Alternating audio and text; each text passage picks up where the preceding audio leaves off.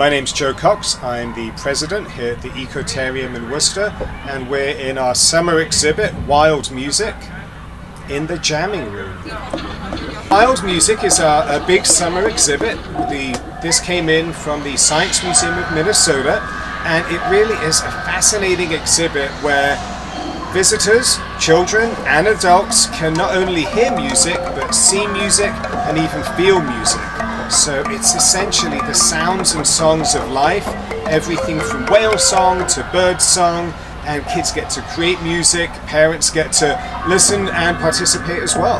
The jamming room is everything from kind of experiencing some basic instruments, some drum kits, to some more technologically advanced experiences where you can even make an entire orchestra all of yourself of city sounds in the background.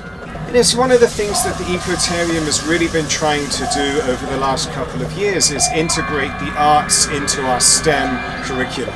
So STEM is science, technology, engineering and math. And so when we were looking for exhibits to bring into the museum, the idea of a music exhibit that explains the science behind music was just really appealing.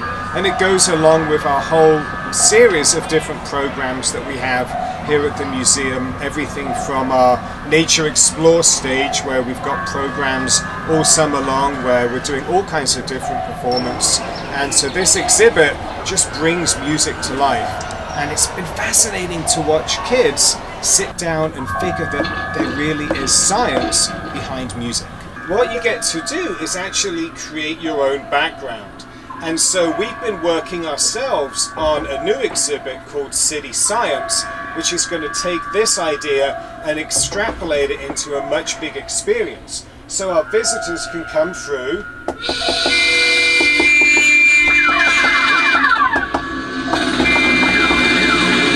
and so the sounds of a city really can be musical. And so it depends, where did you grow up? What's your experience in living in the city? So to some people, this is just like waves crashing on the beach and helps you sleep at night. To some people, it's a cacophony of noise. So come and experience it.